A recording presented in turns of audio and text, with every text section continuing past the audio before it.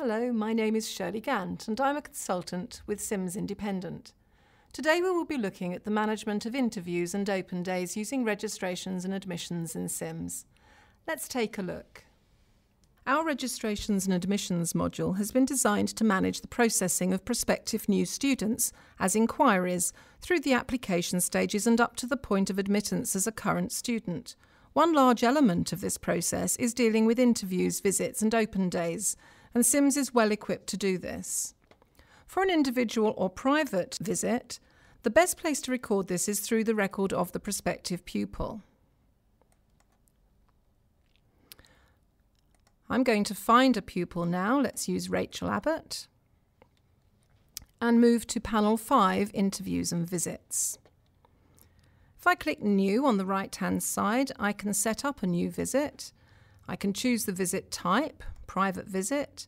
I can choose the visit date, let's say the 1st of October, and the time. I can add in staff representatives or student representatives if I wish at this point. And I'm going to save that. If I would like to add this particular student into an open day event or a group event, I can add here and find an already set up event, such as this open afternoon, and she will be added to that.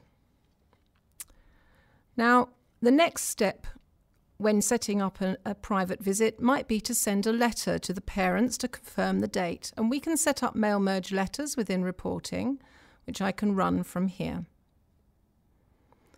And if I choose the visit letter that I've set up and ensure that the date is set, the date range is set as correct and the type is correct, we'll click OK now. And that will produce us a letter in Word. So if you wanted to set up an open day or an event for a number of people, the best way to do that is from the Interviews and Visits part of the system. We'll click New here to set up a new open day. Again, we'll change the date. Let's say that's happening on the 21st of January. And that's going to be at 10 o'clock. Again, staff representatives and student representatives may be included, and this time we need to include the pupils. So if we click New on the right-hand side of panel 4, we can select from prospective pupils. Those are students who are at the inquiry stage, or applicants, and those may be at the applied or offered or accepted stage. So I'm going to choose applicants this time. And I'm going to choose an intake group of Year 7 for 2013.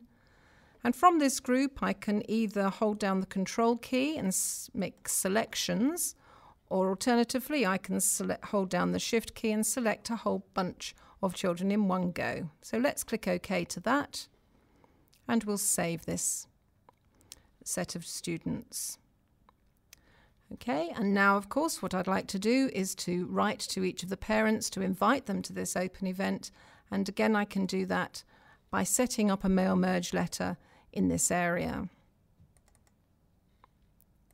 Let's say this is an open day. And OK. And there we have the letters set up.